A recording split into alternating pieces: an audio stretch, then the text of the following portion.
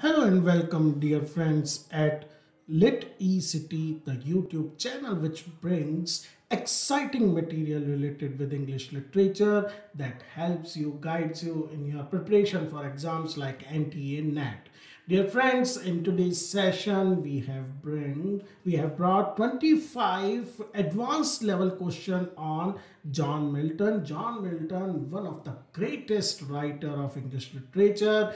In stature, he is equal to Shakespeare, and in some even some criteria he is even better or higher than Shakespeare. And each year, each time, at least one or two questions are asked directly either from Milton's life, his works, or on the critics. So in these questions we have tried to cover all these topics. So here comes our first question. False rules pranked in reason's garb. It is a phrase taken from Milton's Comus and spoken by the protagonist lady. The phrase is actually an indictment, a criticism of, is it metaphysical amatory poetry, Elizabethan romantic drama, orthodox religious poetry, or pseudo-classical rules of poesy. In fact, Milton was taking a shot. Milton was criticizing the prevalent tendency of the poets of the time who basically displayed false rules in reason's garb. The correct answer for this is, dear friend, it is metaphysical amatory poetry by writers like John Donne and Andrew Marvell, which Milton is criticizing. Second question is, which of the following statements regarding Allegro is not correct? Allegro is one of the earlier poems of John Milton. The statements are: it is a celebration of daytime pleasures, mostly undertaken in rural setting. The poem begins with the rejection of melancholy, the goddess of pensive mood. Among the list of pleasure-giving things, the poet mentions plays of Ben Jonson and William Shakespeare, and the poem is written in Spenserian stanza form. So these are the four statements. Now you have to find the combination which are not correct. Is it second and third? Are they not correct? Only third one, only fourth one, or third or fourth one? The correct answer, dear friends, is the poem is not written in Spenserian stanza form, rather it is written in couplets. So this is not correct statement. Third question, which book of Paradise Lost opens with popularly known as the Prologue to Light and is addressed to the holy light of God and heaven? Dear friends, I would here recommend that you should read at least two or three good summaries of Paradise Lost, all books. We see lot of questions coming from Paradise Lost, like this one, the book which opens with the Prologue to Light. Is it book second, book third, book fourth, or book sixth? And the correct option, dear friend, is it is the book third, which opens with the invocation to his goddess, and which is popularly known as the Prologue to Light. Yet once more, O ye laurels, once more, ye myrtles brown, with ivy never sere, I come to pluck your berries harsh and crude. Thus opens one of Milton's popular poetic works, and you have to identify the opening lines. These are the opening lines of which work? Is it Comus, which is a masque, Pensereso, which is a companion poem to Allegro, Lycidas, which is a pastoral elegy, or Samson Agnostus, which is a closet play? And among these, it is Lycidas, the pastoral elegy written in memory of his friend Edward King, in which these lines opens the poem. Given below are some famous phrases from Milton's work. Which of these isn't a title for some later literary work? So many writers have taken phrases either from Paradise Lost or some other works, and you have to identify which among these is not from Milton's. The options are darkness visible. Second is look homeward angel. third is Isles in Gaza, and the last is east of Eden. Now out of these four, one is that particular work which is not taken from Milton's poetry or a phrase from Milton, and yes friends, it is East of Eden by John Steinbeck, which is not taken from, with the phrase is not of Milton. Below are two columns with some phrases and figures of speeches. Find the correctly matched option. Now these all phrases are from Milton's poetry. For example, hungry mouth, our part, not uninvented that, and darkness visible. And the figures of speech we have are syncope, litotus, oxymoron, and synesthesia. Now, if you know about these figures of speech, Milton was a great stylist. He used a lot of Latin and Greek figures of speeches. Some of these are displayed here, and our options are matched in this manner, and we can easily point out, for example, hungry mouth. So mouth and hungry, it is then our part. This is one of the easiest one. You can see that there is one syllable or letter missed, which is basically syncope. So second is A, and so these two options are possible. Then once again, darkness and visible, which are two opposites put together, so you can see it is C. So fourth, C. It is only this option. Yes, the correct option is B. Hungry mouth is an example of synesthesia. Then our part is an example of syncope. Not uninvented, two negatives together is example of litotus. And darkness visible, example of synesthesia. Which of the following fallen angels proposes exploiting the wealth of hell rather than warring against God?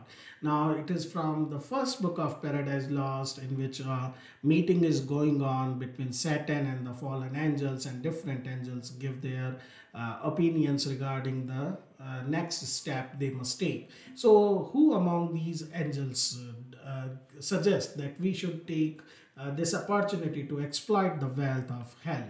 Was it Beelzebub, Belial, Moloch, or Mammon? All of them are fallen angels, and among these it is Mammon, the fallen angel with downcasted eyes, always looking for gold in earth, and he basically this proposes that we should exploit the wealth of hell. Satan frequently transforms himself into different shapes while he is visiting Earth. Which of the following options show the correct order of Satan's transformation? Now we see that in the first book, and in fact even in the second book, he is presented in a very glorious manner. He is almost a knight, and we have sympathy. But in later books there is a continual deterioration in his stature.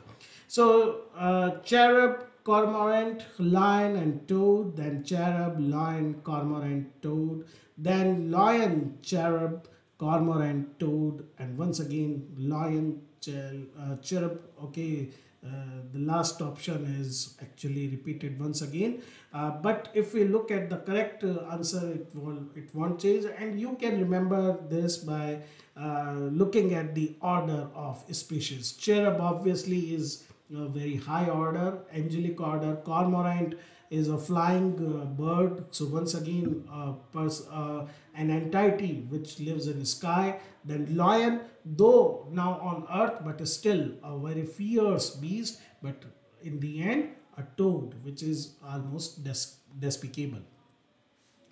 In Paradise Lost, who is the angel that guards the gate of Eden and captures Satan on his first attempt at corrupting Adam? Now God knows beforehand that Satan will try to seduce Adam and Eve, and he has put some angels to protect this particular Eden garden. But still Satan tries to infiltrate Eden garden, trespass it, and this angel captures him. Who is this angel? Is it Michael, Raphael, Gabriel, or Abdiel?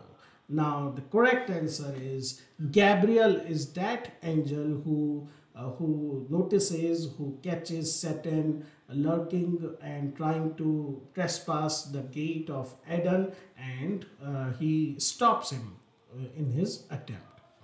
Milton's early work and very famous one on Shakespeare. It is, you have to identify the type of this work, whether it is a eulogy epigram, or is it a dedicatory sonnet, or is it a dedicatory essay, or a dedicatory ode. Dear friends, it is generally misunderstood to be a sonnet, but this is not the case. It is actually a eulogy epigram. Match the two columns indicating books, essays of criticism on Milton and their respective writers. So lot of work has been done on Milton. So Milton first and Milton second, two different books published in different years by this great critic. A preface to Paradise Lost, once again a great work in which a psychological insight has been put into that dealing with the fallen angels. Surprised by Sin is another path-breaking book, and we can say bravura reading of Paradise Lost and Milton's God. And the options are, I hope that among all these, it is easy to identify Surprised by Sin, which is written by Stanley Fish. So third D. So in three options it is okay, at least one option is now over. Milton's two studies, first and second, it is done by T.S. Eliot. Now first C, we have now two options B and D, and dear friends, it is actually Milton's two studies by T.S. Eliot. Preface to Paradise Lost is by C.S. Lewis, and Surprised by Sin by Stanley Fish, and Milton's God by William Emerson. That glory never shall his wrath or might extort from me.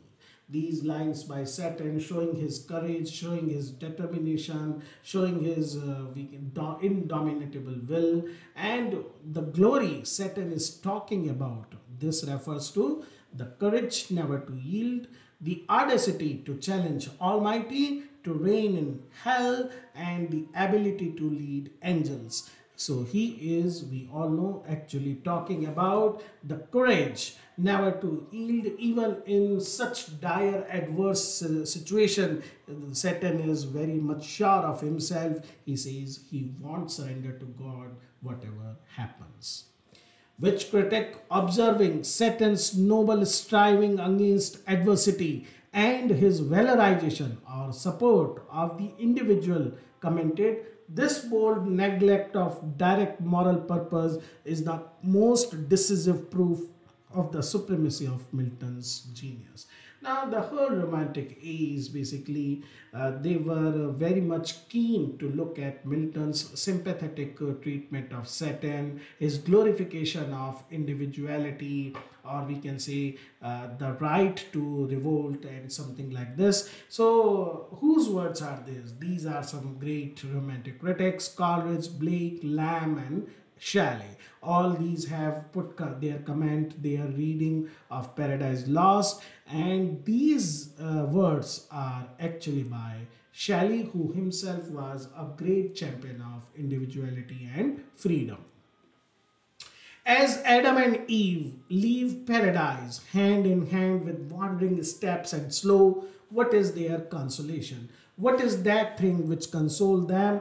Is it they are comforted by their love for one another? They are comforted by the presence of a guiding angel? They are comforted by the knowledge of the coming of Christ as Redeemer? Or it is both A and C? Dear friends, it is basically their knowledge that yes, the Christ will come who will redeem the humanity of their sin, the original sin, which makes them feel at least consoled that a day will come when the humanity will be redeemed. Areopagitica, it is a very famous work, a prose work by Milton, a staunch plea against the censorship of free speech and press. But among all types of books, Milton supports the censorship of books that espouse, that support, that advances monarchy, Catholicism, women cause, or atheism. We all know that Milton wants that there should be free press, or there should be right to every man to present his or her opinions. But still he was not in favor of such books which promotes it is Catholicism. He has burnt his hand. He has faced all kind of adversities, tortures from the Catholics. So he knows that he can't put Catholics also in the same category as other people. The angel who is sent to Adam to remind Adam and Eve that they have free will and Satan intends to tempt them to evil. So basically, once again, God shows his foreknowledge of the events, and he knows that Satan will come and seduce Adam and Eve, but still he forewarns them that this can happen. And the angel who brings this news, this warning, is Gabriel, Uriel, Raphael, or Zephron. So among these it is Raphael who in a very magnanimous manner tries to warn both Adam and Eve of the coming calamity. Milton opened Paradise Lost in media res and later uses Raphael's story to relate the events that led up to the opening of book first. In which book or books Raphael tells the backstory, the rebel of angels, the coming of war, and how they were all discharged into hell. Is it book 3rd, 5th and 6th, or 6th? Dear friend, it is in two books, book 5th and 6th, that Raphael tells this story to Adam, who is very curious to know what happened. Who is the only contemporary to be mentioned by name in Paradise Lost? This question have been asked in various exams so many times. That is why I have included this also. Is it Oliver Cromwell, or Charles II, or Francis Bacon, or Galileo? Dear friends, among all these, it is the mention of Galileo with his telescope watching the stars, and through which he compares them. Compares it to Satan using in Homeric simile. It is only mention of him that finds place in Paradise Lost. Which of the following arguments is not used by Satan in order to seduce Eve to eat the forbidden fruit?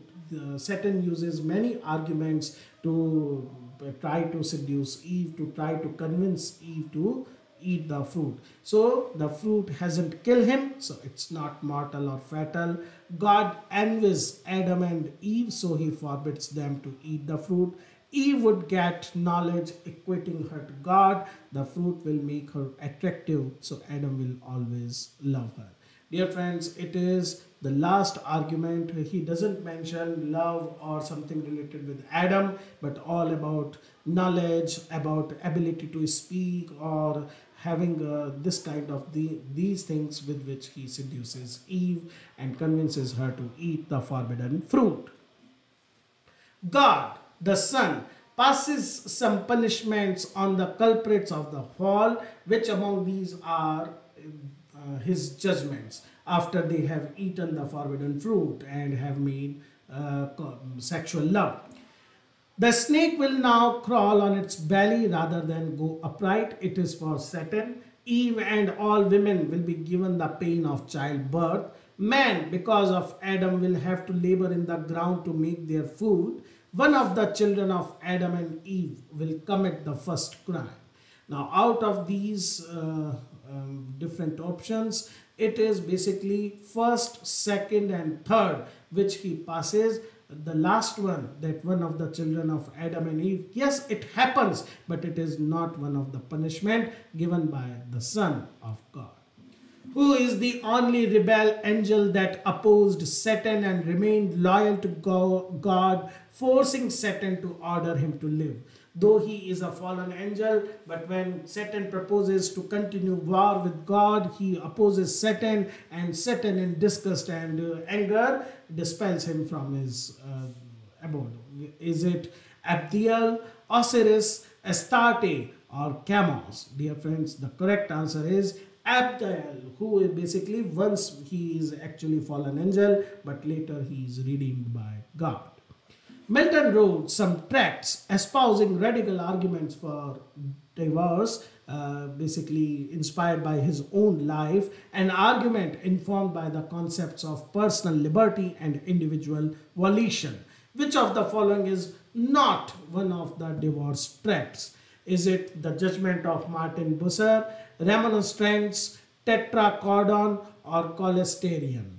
Dear friends, among all these, it is Remonstrance. It is actually a tract, but it is not about marriage, but rather about education. Rest of three are tracts related with marriage and divorce.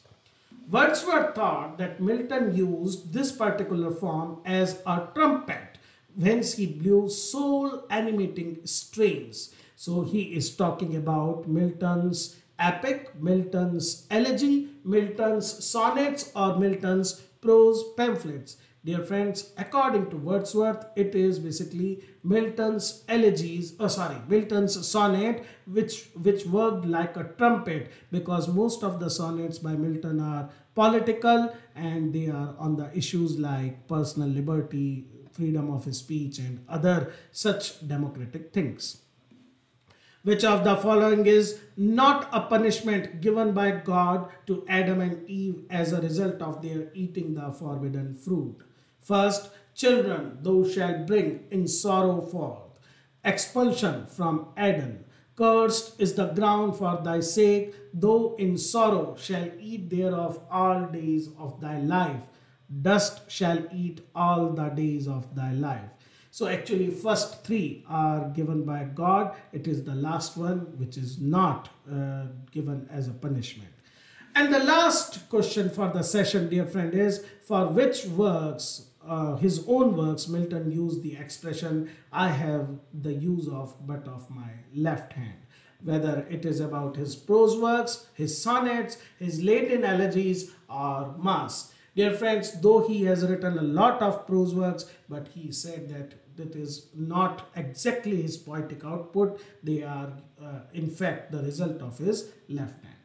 With this, dear friends, we come to the end of this exciting session of questions on John Milton.